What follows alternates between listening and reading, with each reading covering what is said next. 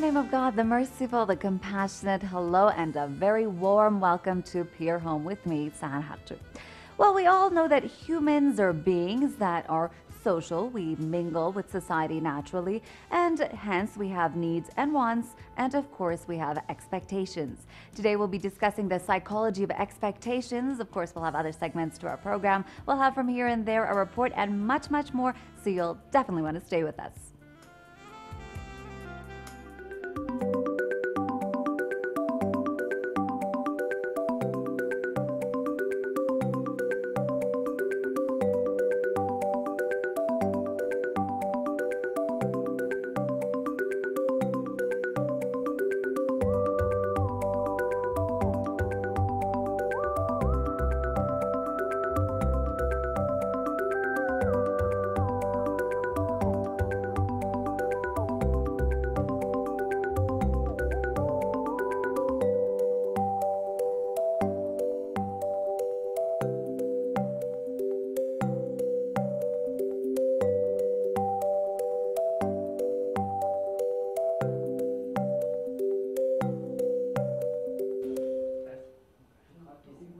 Welcome back to the program. Well, we did say that we were speaking about expectations. We'll speak about the psychology of expectations, the implications that is healthy, unhealthy, high expectations, and so on and so forth. But first, let's go and listen to our story, and we'll be back.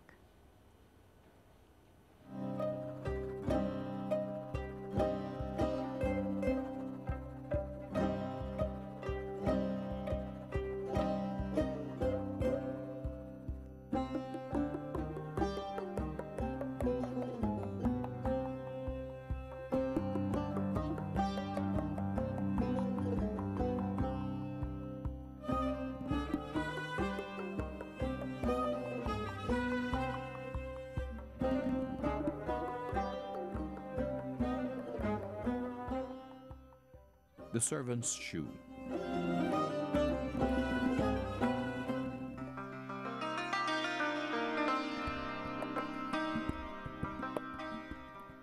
Once upon a time, there was a party in which some masters and their servants were invited. The masters talked to each other, and the servants listened quietly. Each master talked about the advantages of his own life. One of them said, "The best thing in life is to have a good and hard-working servant." Another said, "How is your servant?" "He is very clever, agile, and hard-working. During all the years that he has worked for me, he has never been lazy." "Impossible. I myself have been lazy sometimes. How is it possible that a servant has never been lazy?" The master patted on his servant's back and said, "Go to the bazaar right now and buy some salt from the grocery store." The servant stood up and went out. The master said, "Now you will see what he does. I will tell you where he is now and when he'll be back." He left the house right now. He is walking quickly. Now he has reached a square. He passes the square. Now he is at the bazaar. The bazaar is crowded. He goes from places where are less crowded. Now he is near the grocery store. He stands there for a while to get his breath. He says hello and asks for the salt. Now he is taking the salt and paying the price. Now he is coming back. He runs so that he will be back here sooner. Now be quiet and listen. You will hear him knock the door in a moment. Everybody kept quiet. A knock on the door was heard. Everybody said, "Well done." The servant came in and sat next to his master. At this time, another master told his servant, "You should be like this one too." "I can, if you want me to do so." The next day, there was a party again. Everyone talked about his business and his life. Meanwhile, a master said, "Now that you are talking about the positive characteristics of your servants, I want to do it too." A person asked, "What special abilities does he have?" "He is as quick as a wink." "How?" "I'll send him to bazaar right now to convey my regards to Shams, the cobbler. Let's see how quickly he'll be back." Then He looked at the servant and said, "Tell Shams to cobble my shoes however he likes." The servant stood up and left the room. The master told the details of his journey just as the other master had said the day before. Then he said happily, "Now you will see where my servant is now. He must be at the door right now." "Where are you, servant?" The servant, who was near the door, said, "I'm here, master." "Did you deliver my message to the cobbler?" "The message? No, I haven't left the house yet." "What are you saying? What have you been doing all this time?" "I was looking for my shoes, master. There are so many pairs of shoes here that I couldn't understand which one of them is mine. It is as if all the shoes of the world were here." The master, who was pale due to feeling ashamed, said, "You stupid. Haven't you left the house yet? Are you still searching among the shoes?"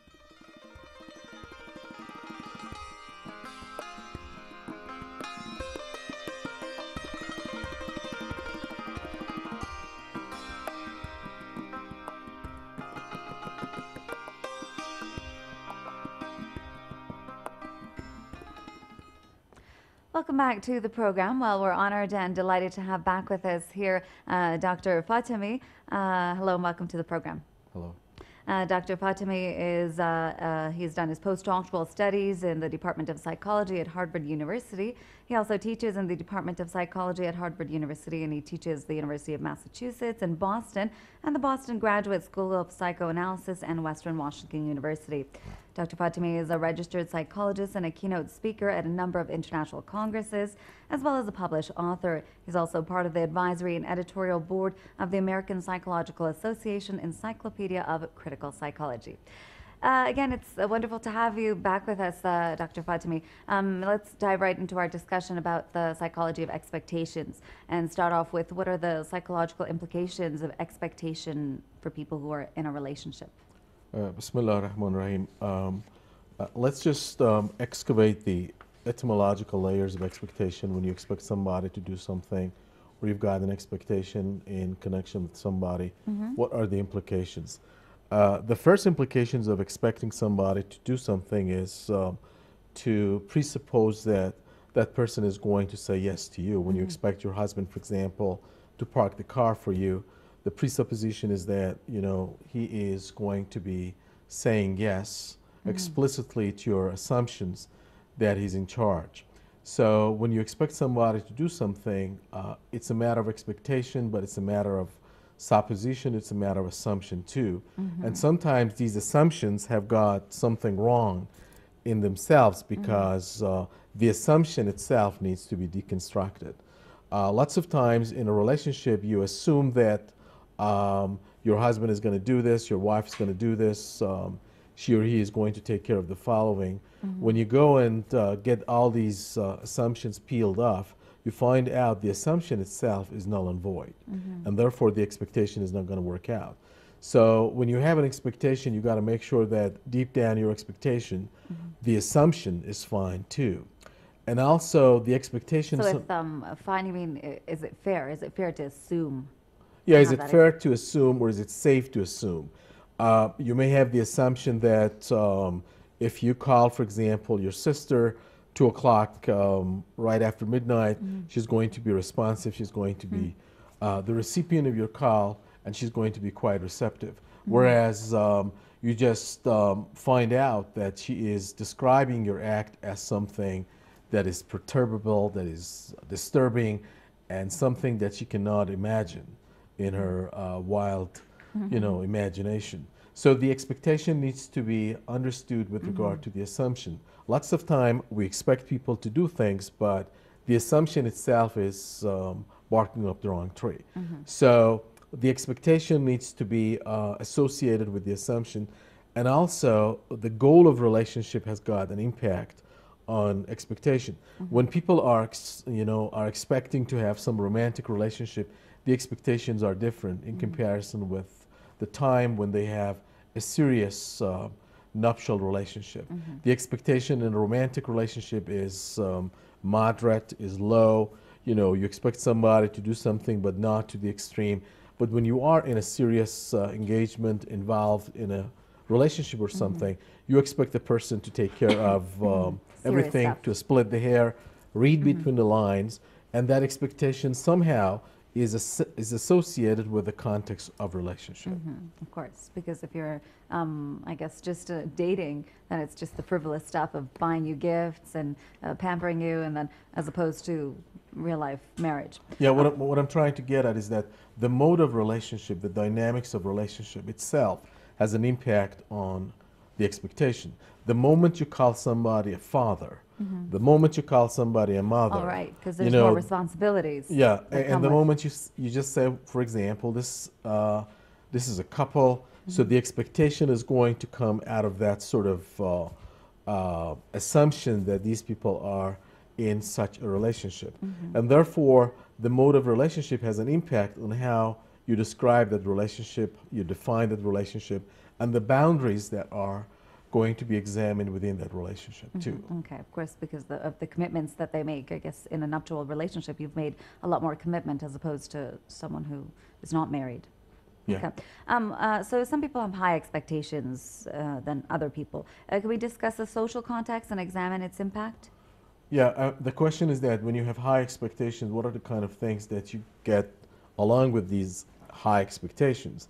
Sometimes you have, we can have 4 different approaches in regards to people. If you are trusting and we trust people, the expectations are going to be created based on this trust. Sometimes you may have a dismissive approach. So you dismiss people, you put them down, you sell them short, you look condescending, and because you have this condescending attitude, you expect people to take care of a lot of things that you are the center of prescribing those expectations. When you have a feeling of inferiority, you may not expect a lot. You are expecting yourself to be dependent, you cling to people, and as a result of that sort of expectation, the expectation that you have is because of the nature of your relationship, you describe yourself as somehow over-dependent because of that sense of inferiority. Or in some cases, you describe yourself and people around yourself both inferior, and the expectations are going to be different too. So your expectations are going to come from the attitude that you have created for yourself, and that attitude has got a lot to do with the philosophy of emotions that you have been brought up in your family. If you've got, for example, a philosophy of emotion that says, well, it is fine to expect people to do certain things, or sometimes you expect people to be, for example, your servants, so to speak. You expect people to take a leaf out of your book. You expect people to be just saying yes no matter what your But this doesn't have demands anything to are. do with confidence, does it? It's more about, I guess, pride. It's not a matter of confidence, it's a matter of hubris, it's a matter of arrogance, it's a matter of an overbearing attitude that you've got. So once you've got this overbearing attitude along with arrogance and egotism and ego speaks kind of thing, you expect people like studies have demonstrated that people who have got ego speaks, for example, in a company, in an organization, in a party or something, they expect people to listen to them regardless of, for example, he's taking about half an hour of the conversation and everybody's silent. He's just going to be the only enchilada in the party or something, Right, because the they're expectation is that, self-absorbed and- well, I got to be the center of the attention. The expectation of people who come from a shy background is that, I don't expect anybody to do anything because I feel, sort of inferior. The expectation of a person who has got a good sense of self is that, well, I expect people to do the same thing that I'm expecting them to do for me. So it's a matter of reciprocal expectation based on a good sense of self.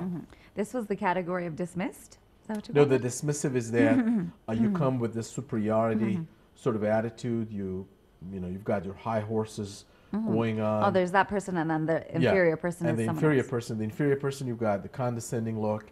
So the expectation that you've got is different because you put them down, you sell them short, whereas in the dismissive part, you dismiss any possibility of connectedness to you. And the fourth one? Is there a fourth one? Or? I thought you said there was 4. Yeah, the fourth one is that you've got inferior you consider yourself inferior and people around yourself inferior too. Okay. Because the second one is that you feel inferior, but people around yourself, you describe them as sort of good. So you try to be over dependent, and through this clinging sort of relationship, you try to get some sense of decency because of that expectation that you've got in your mind. Okay. All right. So we'll obviously talk a little bit more about healthy expectations and unhealthy expectations, but we'll go for a break. And when we come back, it's time for From Here or There. So don't go away.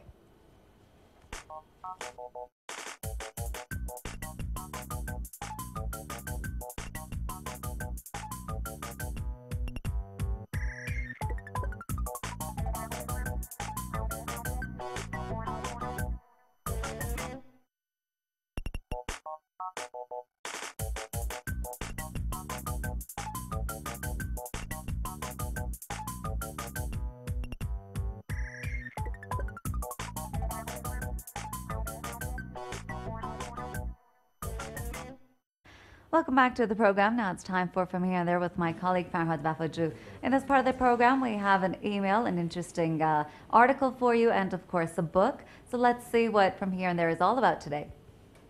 Thank you very much, Ms. Bafaju. Hello, everyone. Welcome to this edition of From Here and There.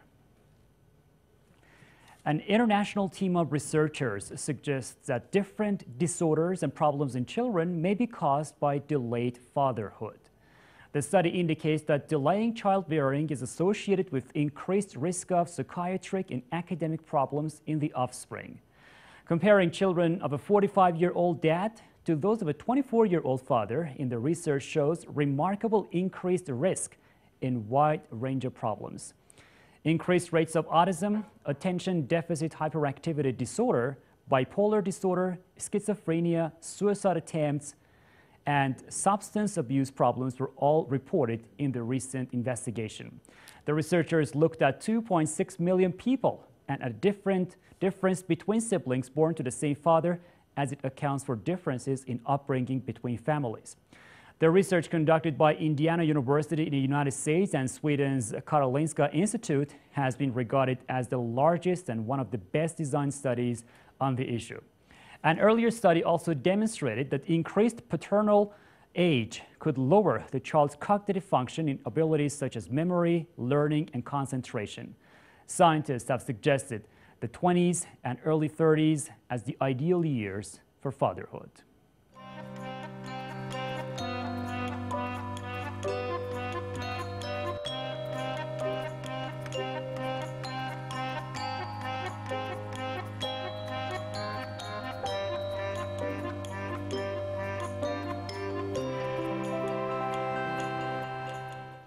Welcome back. Today I'm going to introduce the book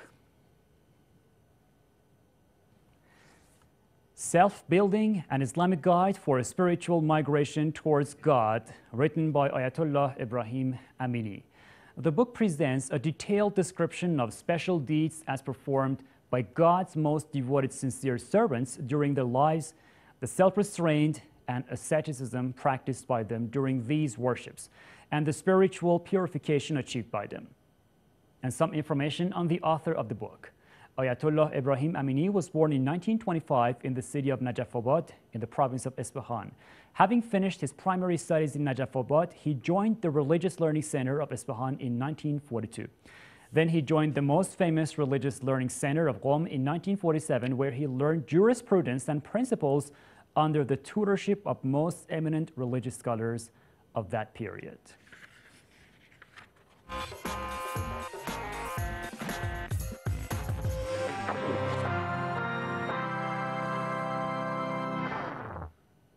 Now it's time for your emails. Today we have received an email from Nilufar. She has written to us, "Hello people in Pure Home. Thanks for inviting knowledgeable experts in your program. Their answers to the questions are so informative most of the time. I have a question today. I want to know what we should expect from our partner." Well, that's a very general question, but Dr. Fatemi, would you please? You need to define who your partner is and what kind of relationship you're in for your partner. If it's an emotional sort of relationship, you expect people to take care of your emotions. I can say that based on research and findings in terms of a spousal relationship and couples relationship, one of the biggest and one of the most vital sort of needs that people have got in terms of expectation goes back to the expectation of receiving love and caring attitude. So that's the least that is going to be not only inclusive, but also comprehensive in terms of a healthy relationship. If you're in a relationship and you're not receiving that sort of attention, that sort of caring attitude, that sort of love, attention, understanding, your relationship is going to be perturbed in the long run. So studies have demonstrated that, according to John Gottman, who was doing a lot of studies in the University of Washington in Seattle, after 15 years, long studies and longitudinal studies too, with respect to couples and spousal relationship, he found out 96% of relationship in terms of healthy or unhealthy goes back to quality of relationship. So if the quality of relationship is fine, you're going to be fine. And the quality of relationship has got a lot to do with, do you receive love in that relationship? Do you feel listened to? Or do you feel discounted? If you feel discounted, that is not the sort of expectation that is going to have a positive impact on your life and your continuation. Dr. Fatemi, I think you agree with me that expectation is part of our nature. We expect everyone to some extent some different things, but it becomes a disorder when it goes beyond some level. I mean, demanding is what I'm talking about right now. To what extent do you think expectation is normal from our significant others, of course? Well, yeah, if you want to analyze the nature of expectation in people's personality, it goes back to what is it that has happened to them in the past. People who are, for example, brought up in families where they do not have that sense of security, where they do not have that sense of good sense of self, where they have a lot of thirst and hunger for receiving, for example, attention or something, it goes without saying that their expectation is way different from people who were brought up in a family with a good sense of self, a good understanding, a good form of support or something. So it all goes back to the emotional background, the emotional heritage, the type of relationship that they have experienced. It's got a lot to do with the phenomenology of people's life in terms of the expectation that they have been subscribed to, or as a result of that subscription, they are right now expected to have that sort of expectation. You're expected to have that sort of expectation in view of the background that, for example, you were brought up. Or she's expected to have this sort of expectation. For example, if people have not received that sense of caring attitude, that sense of warmth and affection and love, obviously they're going to be thirsty. They're going to be hungry for receiving a lot of attention. And depending on the situation, they may turn out to be seeking different avenues of attention. And this might unfold itself in a form of, I expect you to take care of me. I expect you to pamper me. I expect you to, be as close to me as possible and all of them. And once you get that analyzed, you can see that it's got a lot to do with the underlying psychological factors that go to the past form of life. And if I can just add, basically, I think on the other end of the spectrum, someone who possibly may have been given too much love and too much attention and spoiled may also turn into that superior kind of attitude where they expect people and demand people to constantly give them attention, and they have expectations because they've always been given too much attention and too much, I guess. Yeah, exactly. I mean, people who have got, for example, who have received an over-pampering relationship, they might expect people, for example, to just be always available, be always accessible. So they turn out to be either gullible or have got high expectation because of that sort of relationship that they have. But it's an unrealistic formation of expectation because of the dynamics of the underlying psychological factors that he or she has been exposed to. Right, and as my final question, I have heard from many couples, they usually complain that we have been living together for more than 10 years and my husband or my wife should expect what I need without clearly and obviously expressing their needs. What advice do you have for these couples? Well, one of the things that again has got a destructive impact on that sort of things is the matter of assumptions. Assumptions, if they're not peeled off, if they're not deconstructed, they can be the biggest impediment in the way of your consummation, in the way of your happy life or something, because the assumptions always intervene in a negative manner. You assume that, for example, your wife, you expect her, for example, to do the following. She's got no idea. She's got no clue that you would, for example, want her to just go ahead with the following expectation. So the best way is to make the assumptions clear, to peel off the assumptions, and discuss in a conversational analysis of what are my expectations because of what are the assumptions. And the best bet is to express yourself in a positive manner so that you can develop positive expectations in connection with your positive assumptions. Probably to omit that phrase of, if you don't know, I'm not going to tell you, right? Yeah, Right. exactly. Yes. You know, that's why they say, it's an old proverb that marriage is like a phone call in the middle of the night or something. You receive it, but then you realize, what is it all about? Okay. Well, Nilufar, I hope you have found the answer convincing enough. We tried to answer your question from different angles, but from next on, please try to specify your question, narrow it more down so we can answer your question more easily. Thanks for watching. Back to Ms. Arju. Thank you very much, Mr. Vapaju. Now it's time for our report, but don't go away. We have more about the psychology of expectations.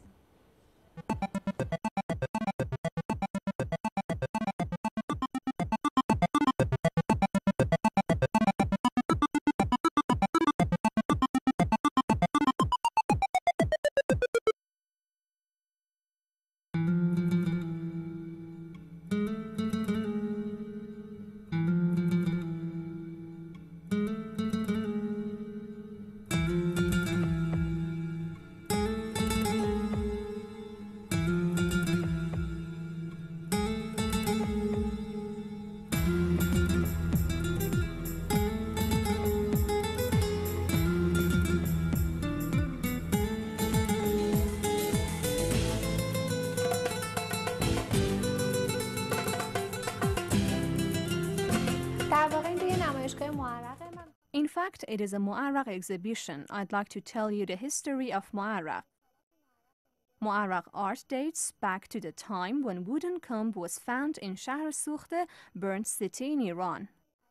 There were some remains of Mu'arraq on the comb, so we can say that Mu'arraq art has originated from Shahr Sukhte in Iran. In the past, it was thought that Mu'arraq originated from such countries as China and India, and then it entered Iran. But based on the discovery of this comb, we can say that Mu'arraq have originated from Iran. The most famous Mu'arraq artist whose name reminds us of this art is Master Emami. His style is arabesque, flowers and birds and others. After him, Master Inalu, who has been famous for 10 years, introduced a new style to Mu'arraq art, which is called the style of separating colors. If you look at the works carefully, you can see some works of arabesque and flowers and birds. This is the traditional style. The other works have the style of separating colors. We can turn a photo, a portrait, or anything else into Mu'arraq. I'm an apprentice of Master Inanlu. I prefer to elaborate more on this style. The difference of this style with other styles is that we divide the work based on the colors and contrast of the pattern, so the range of the woods used in this style is greater. Woods that are usually used in Mu'arraq works include walnut wood, which ranges from ripe walnut to light color walnut. The next common wood is jujubi, which ranges from light colors such as russet and orange to dark colors such as crimson. The other common woods are gray woods such as the wood of orange tree, the woods of sour orange, fig and maple. Maple is mainly used to show sky, but due to the abundance of lines in it, it is suitable for showing ground too. If I want to elaborate on the general process of our work, I have to say that we first choose the background wood. Depending on the size of the pattern, the size of the background wood is a 70 by 60 or 70 by 40 centimeters or any other suitable size. Then we stick the pattern on a piece of plywood and cut it into pieces with a bow saw, which is the main tool in our work. Then each piece of the pattern is placed on the wood with a suitable color, and we cut the colored wood exactly as the plywood. For example, in an intricate pattern, we pick up each piece of plywood from the background, cut the colored wood based on it, and replace the plywood with the colored wood on the background. و سلایو برمی‌داریم به جاش چوب ممرز می‌ذاریم.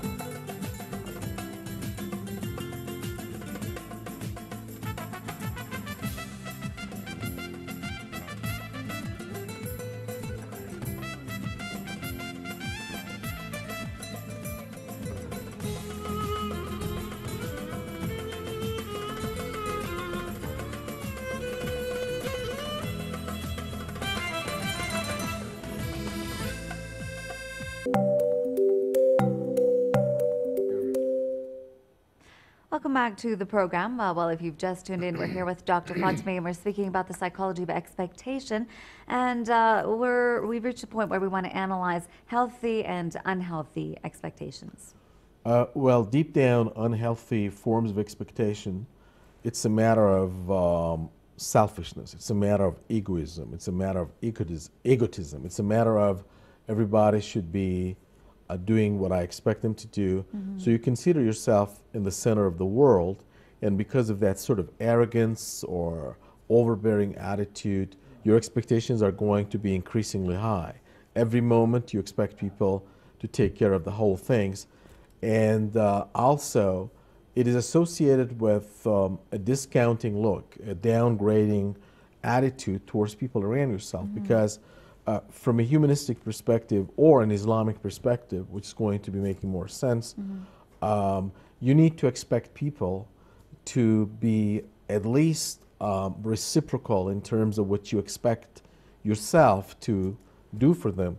If you're not, for example, giving, for example, that sort of support, or if you're not serving as a source of support for people around yourself, how would you expect people, or how would you expect? Like a give and take kind of relationship. The minimum possibility is the give and take, whereas in a mystical understanding of expectation, you somehow overcome all these senses of egoism, and you get them molded into an understanding of you expect people nothing. You know, that's a sort of, I mean, there are two different things that we need to make a distinction. Sometimes you do not expect people to do anything because you're sort of depressed, for example, you're lonely, you're in a dismal world, and sometimes you achieve that sort of maturity, intellectual, emotional, spiritual development of that maturity, that you really do not expect people anything, because you see yourself somehow enriched,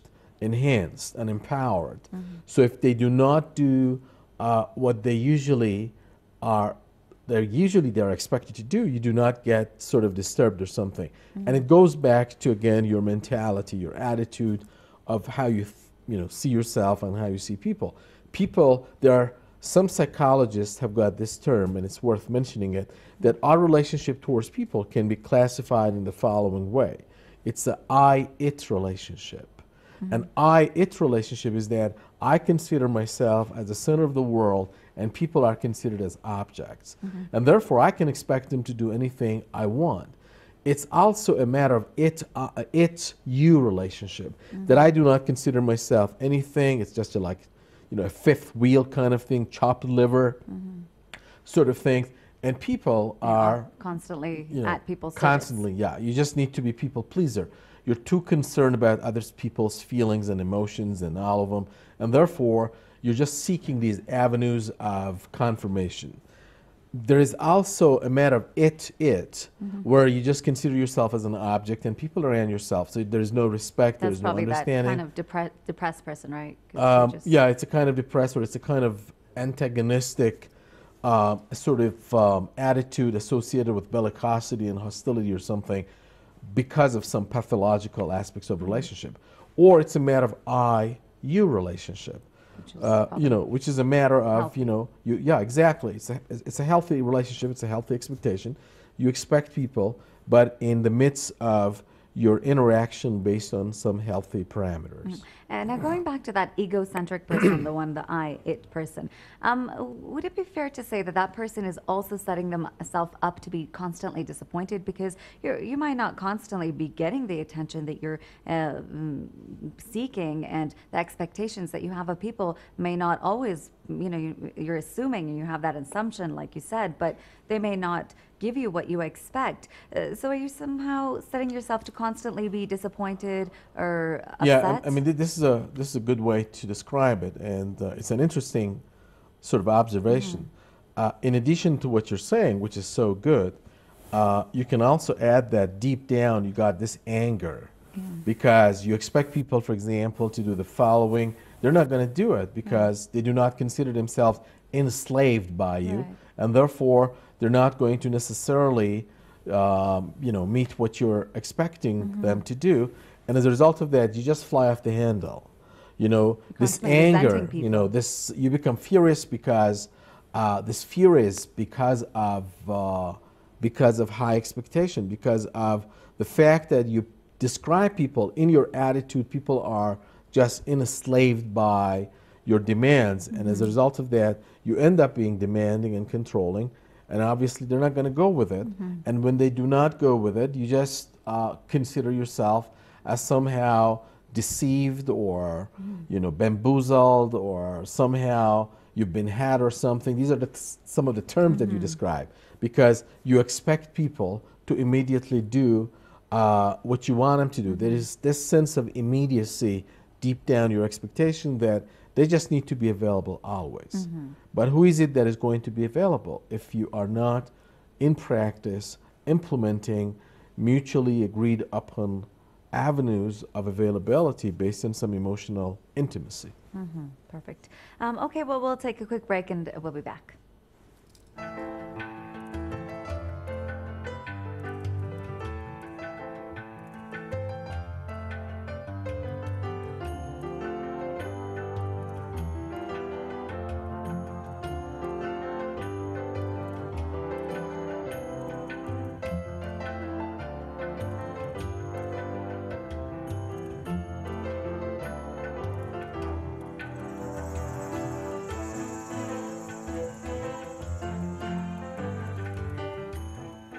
Welcome back to the program. Well, we're basically finishing off our discussion about the expectations. And so what are some of the underlying elements of an expectation? Well, deep down, the underlying elements of expectations, there are a number of things, including the following. One is that, how would you describe yourself? How would you analyze? How would you define yourself? Do you see yourself at the top of the world? Do you see yourself as somebody who's going to be immersed in a sort of narcissistic behavior? Or do you see yourself as modest? Do you see yourself as shy? Do you see yourself exposed to different fears of rejection or something? All of them have got an impact on your expectation. Plus, how do you see people around yourself? So it's an attitude about the others, and how you describe them in terms of your philosophy, in terms of, are they going to be considered as people who are going to move in line with what you're telling them, or they're just going to be human beings with their own expectations? Are they going to be entitled to have the following, or they're not going to be entitled? One of the other aspects of the underlying elements of expectation is that how much would you consider yourself entitled? Where is this entitlement coming from? I mean, I know that this is not, I guess, characteristically speaking, it wouldn't be correct to say that people who demand more, people who expect more, is it fair to say that they get more in life, as opposed to someone who's more considerate of other people's feelings and says, hey, you know what, I shouldn't expect too much of everyone else? People who tend to expect more seem to get more. Is that fair to say? This is a subtle point. I think we have to make a distinction between expecting people or expecting things in terms of, you've got positive plan and positive visualization, which are in an Islamic doctrine recommended. Imam Reza alayhi salam says that the greatness of one's personality lies in the magnitude of expectation. It means if you expect, for example, to just get a book a day, you're going to get a book. If you expect to get 10 books, you're going to go with 10 books. So, and Imam Hussein alayhi salam has got another hadith saying that God likes people who have got great expectation. In the sense that you just pointed out, when you are expecting, that expectation is different from this sort of expectation. Right, because you're that saying, expectation it's is not demanding from yeah, people. it's not a but matter of demanding in general from controlling or life. demanding. It's not, you know, when you're controlling or demanding, you're going to end up bothering people because you're violating their boundaries. But when you have high expectation in terms of high aspirations, you would just mobilize all your forces, and therefore, when you expect people in that sense, you try to get them involved in that sense of positive cycle of mobilization. So there are two different things. And in that sense, you're right. When you expect, you know, to receive more, you're going to go. If you just expect yourself to be in the first freshmore class or something, you're going to end up being a freshmore. If you go, for example, expect yourself to get your MA, you're going to go with MA. If you expect yourself to go, for example, for a PhD or more, you're going to be. So if your expectation is to just stay where you are at, you know, in your organizational hierarchy, if you're just, you know, whatever you are, you know, in terms of a But status. I'm actually talking about the person who is egocentric and who is, like I'm saying, I mean, Islamically speaking and socially speaking, that person, I mean, it's not the right attitude to have, but they do. They expect more of people and they're more demanding, and people tend to give them more. They tend Well, it to depends give on the them type more. of people that they They're come surrounded across. by, If there are people who are passive, yes, you're right. But if there are people who are assertive and expressive, they're going to look into their eyes and assertively and expressively say that, well, you expect the following, and that's going to be fine, but do you realize that I also have the following expectation from you? So you scratch my back, I'll scratch yours. It's not a matter of allowing people to take advantage of you. Because when people come from that sense of expectation, their best victim is people who are coming from that passive background. Right. You know, if you just try to be demanding, controlling, your best bet would be people who are just in dire need of your confirmation. They could just get the attention because you're so demanding, you're so controlling, and once you come across and bump into these types of people, they're the best sort of bet for you because they can just provide you with that sort of thing Yeah, like give you a through their taste for your listening. medicine, maybe. Yeah, it's a matter of being submissive or something. So being submissive is going to be corroborating, substantiating, and confirming that egotistic attitude because of the type of expectation that they have created. But once you're expressive and assertive, and you can just look into their eyes and say, well, you know, wake up and smell the coffee. You've got your expectations, I've got mine. We can just be on the same page as long as we have this entitlement reconsidered and revamped. So you don't allow people around yourself to take advantage of you. But you're right. If they just come across those people who are easily allowing people to take advantage of them, yes, that is going to confirm and testify that you can go through. And one of the ways that, and one of the reasons that they have continued to be demanding in that sort of, because people have let them get away with it, exactly. I mean, it's just a matter of people in that sort of caliber, that sort of a status. They always confirm. So you need to just do what is called the role of the unexpected. You know, put them into an unexpected position, and that is going to somehow tell them that the reality is not what it used to be. A bit of a reality check, I guess. Put them in the place. Well, thank you so much, Dr. Fatemi, for being with us. Unless, I mean, unfortunately, we are out of time. We'd like to continue speaking forever, but that's not possible. Thanks again for being with us. Thank you. And to all of our viewers, thanks for being with us and tuning in. Don't forget you can go on our website, sahartv.ir, and drop us a line and tell us what you think. Your comments, your questions, and your opinions are very important to us. purehome@sahartv.ir is our email. Thanks so much for inviting us into your Pure Home. Until next time, goodbye and God bless.